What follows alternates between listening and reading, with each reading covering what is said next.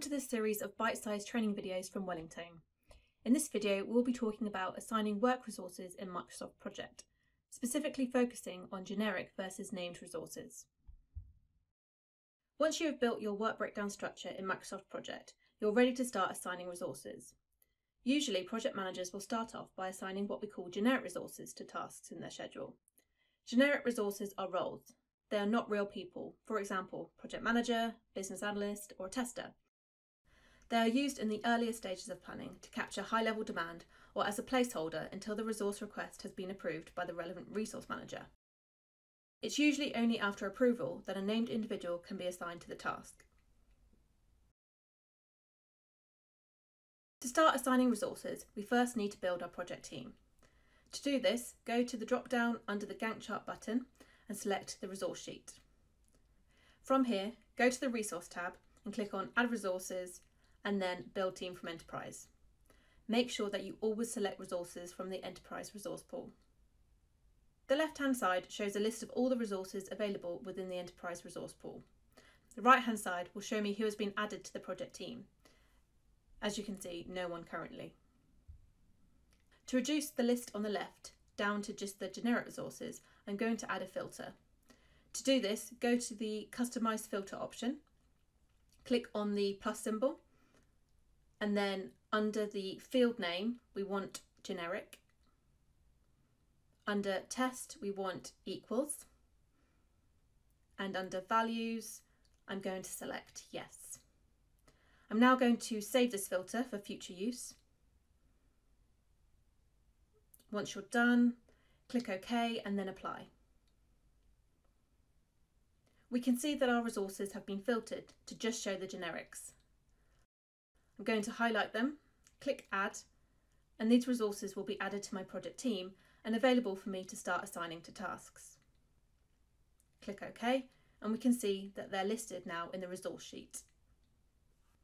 One thing to be aware of is that the generic resources are set to 0 capacity. It's recommended that when organisations are using a combination of both generic resources and named individuals, that they set their generic resources to 0% capacity. This is because generic resources do not represent capacity. Only real people can satisfy demand. So setting them to 0% avoids capacity misrepresentation. So I'm now going to return to the Gantt chart. So click on the task ribbon and then click on the Gantt chart view. I can assign resources to a task in a number of ways in Project. The most common option is to use the resource name column, whereby here I will see a drop down of all the available resources in my team, and I simply select the resource I need. Another common option is to use the details form located on the task ribbon. Here I need to select the task first, and then in the form I can choose a resource from the drop down. I'm going to choose Business Analyst, as well as additional details such as the percentage assignment and or the work hours.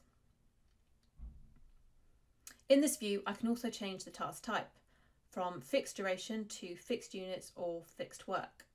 There'll be more on this in a separate video. I can change the task to be effort driven. I also have the option to add a constraint. Once happy with the assignment, I need to click OK. To close the form, just click on the Details button in the task ribbon. So that's how to assign a generic resource, although as a project manager, once I get into detailed planning, I will probably want to replace this placeholder with a real person.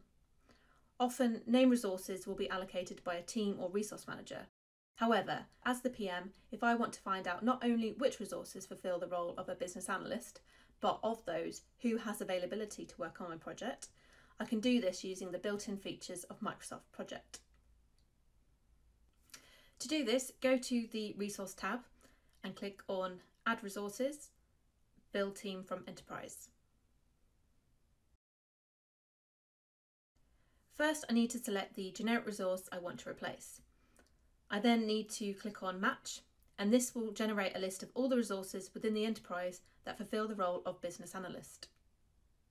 To check who has availability to complete the work, I need to click on the Show Resource Availability box.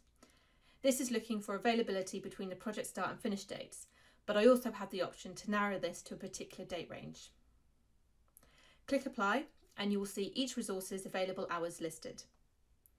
I can then compare this with the demand for my generic resource, and once I've identified someone who is available to do the work, I then click Replace and then click OK.